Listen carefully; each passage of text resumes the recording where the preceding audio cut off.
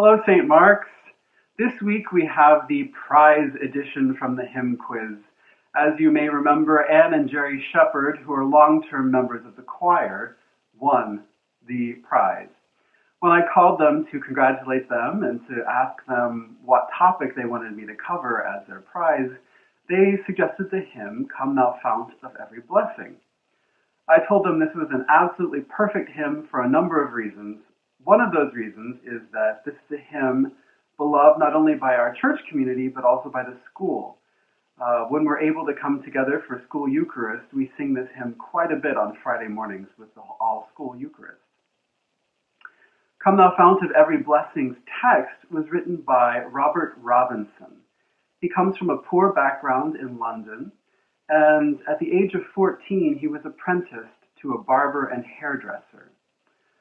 He fell in with a bad crowd, didn't live the best life, but then he was converted by George Whitefield, a famous Anglican cleric and one of the founders of Methodism. Eventually, Robert Robinson went on to become a Calvinistic Methodist minister. The text was originally written for Whitsunday, which is also known as Pentecost, and the theme of the hymn is God's providence, or God's protection and grace. And it has many similarities to John Newton's Amazing Grace. Some of you may know this text from another hymnal, from another tradition, and the original text included the word Ebenezer. And, I think our hymnal editors edited that one out because nobody knows what an Ebenezer is other than the first name of Mr. Scrooge from Charles Dickens' A Christmas Carol. But in a biblical sense, an Ebenezer is a stone altar which is built in gratitude to God for God's protection and safety on a journey to a certain point. And so, if you encountered wild beasts or if you encountered flood on a journey, if you make it through safely, you would build this altar in gratitude to God. So by raising his poetic Ebenezer, Robert Robinson confesses that he is a great debtor to the grace of God, as are we all. Now, this tune is very, very interesting. It's an early American tune. It's authentically American, written here in North America, likely in the early 19th century. But this tune is hard to track down because if you are a scholar looking for information, it has so many different names because it's been published so widely in so many hymnals from so many denominations that finding a unified name for the hymn is almost impossible. So here's the list of tunes. It was originally called Hallelujah. Problem number one, that's a very common name. But the other names that were used with this hymn include Sinner's Call, Good Shepherd, Female Pilgrim, Fount, Stanhope, Come Ye Sinners, Living Waters, Parish, Mullins, and Bartimaeus.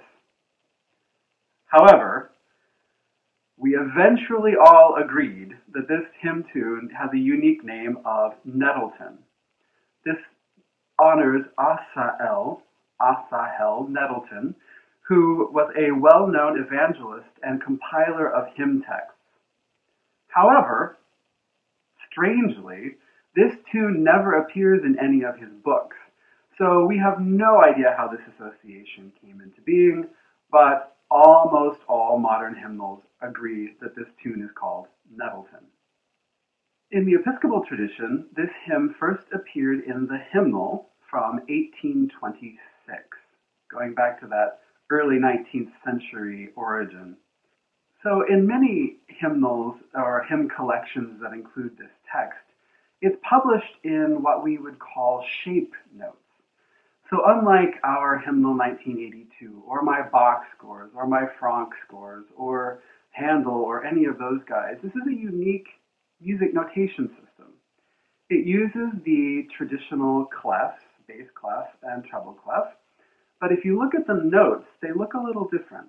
I'll show you an example on the screen as I talk. If you look at the note heads, rather than being simply open or closed, you'll notice that they have triangle shapes or square shapes or various other shapes. And that tells you the degree of the scale. And what do I mean by scale degree? I mean do, re, mi, fa, sol, la, ti, do. Solfege. It's not just a cute song from The Sound of Music. It is a useful musical tool. So the shape of the note tells you which scale degree to sing. So if you see a certain shape, you know that it's fa. If you see a square or something, you know it's a different syllable. In churches that sing these shape note hymns authentically, what happens is the song leader will give pitches, just sing the chord on the various syllables, and then let the congregation sort of hum on their syllable and come to an agreement about the chord, and then they sing. But the first thing you hear is not actual words. They're singing these solfege syllables, do, re, mi, fa, sol, la, ti, do, as they go through the hymn. And then the second verse, essentially, is the hymn text. So I was able to find a video of a group of modern singers sitting in a beautiful whitewashed church singing this in a traditional way. So after you're done with this video, you can click down in the description box below and listen to them sing this hymn as it would have been heard in the early 19th century. One last fact about this hymn is that it is so popular with modern hymnals that it is in almost every denomination's hymnal. So if you're Baptist, Presbyterian, Methodist, Episcopalian, Roman Catholic, Lutheran, we all sing this hymn. We all love it. And so it's sort of one of the great unifying hymn tunes in American culture today. Thanks again to all of you who played along with the hymn quiz. This has been a fun project, and maybe we'll do some more quizzes in the future. Congratulations to Anne and Jerry for winning once again, and thanks for giving me such a fun topic to discuss. I recorded the hymn at the church earlier this week, so you can sing along. The words are down in the description box, or you can turn to hymn number 686 in your hymnal if you choose to do it that way. Don't forget that after you finish this video to go down in the description box and listen to that authentic shape note singing. Thanks, St. Mark's. We'll see you soon.